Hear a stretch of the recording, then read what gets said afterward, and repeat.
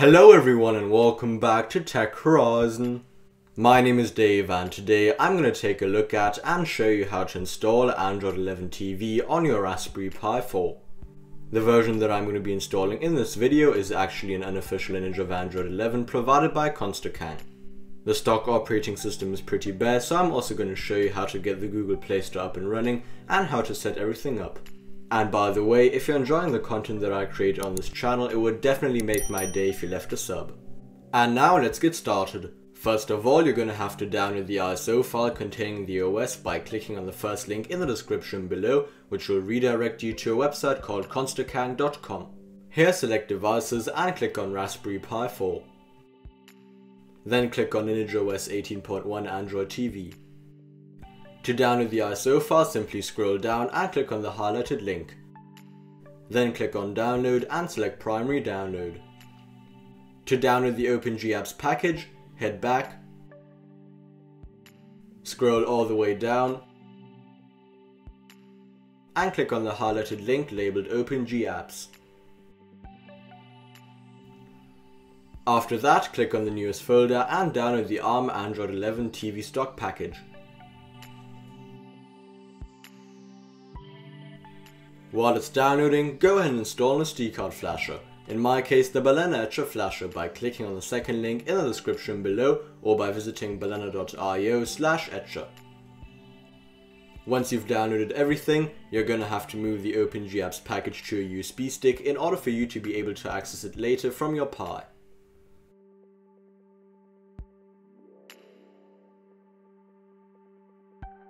Then open up the flasher and select the ISO file as well as the microSD card that you're going to be flashing it onto. Personally, I'm using a 64GB one. And click on Flash.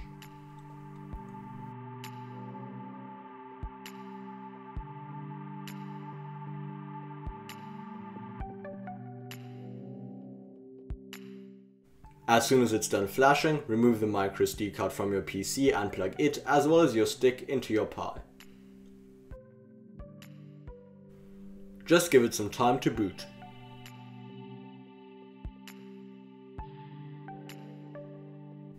As you can see, the Pi has successfully booted up, and like I said earlier, Android 11 TV is looking pretty bad at the moment. First of all, open up the settings and head to Device Preferences, About, and click on build number 5 to 6 times to enable developer options. Now that you've done that, head to developer options and enable advanced reboot. After that, go back to device preferences, reboot and select recovery. Now the Pi should boot into the recovery options. From here, swipe to allow modifications and click on Install. Now you'll need to locate the previously downloaded OpenGAPPS package on your stick. After successfully locating the package, simply select it and swipe to install.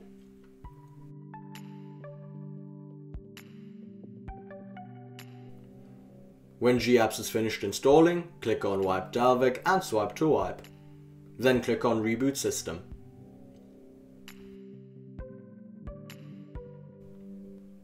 Now Android 11 TV should be running on your Raspberry Pi 4 like it is on mine, and you can go through the basic setup process.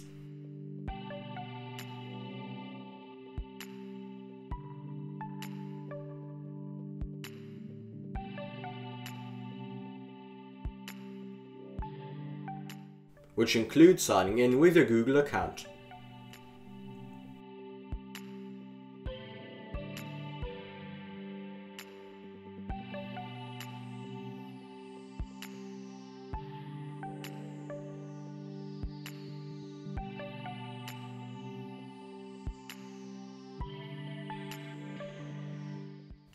After that, you'll be greeted with a little walkthrough of the OS.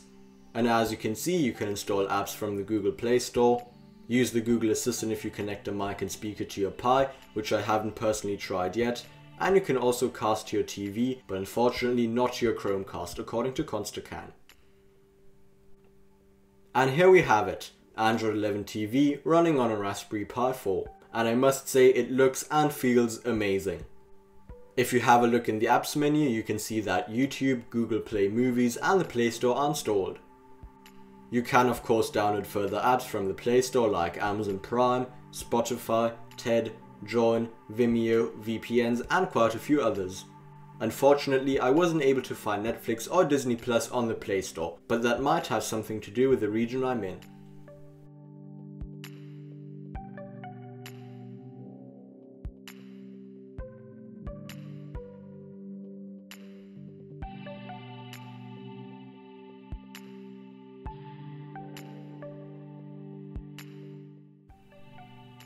To make video playback smoother, you can always dial down the resolution to 720p by heading to Device Preferences, Raspberry Pi Settings and changing the display resolution. Additionally, you can also overclock your Pi to 2 GHz if you want to improve the performance. After selecting your overclocking frequency, you're going to have to reboot your Pi for the changes to be applied. A quick note, Android 11 TV only has about 5.3 GB of storage despite you using a bigger microSD card. If you want to take full advantage of all of your storage, click on the info card in the top right corner of your screen to watch a detailed tutorial. But apart from that, that'll be it for today. I hope you enjoyed the video and I was able to help you out. If you found this video helpful, make sure to leave a like, and if you want to see straight to the point tech related content just like this in the future, please consider subscribing. See you in the next one.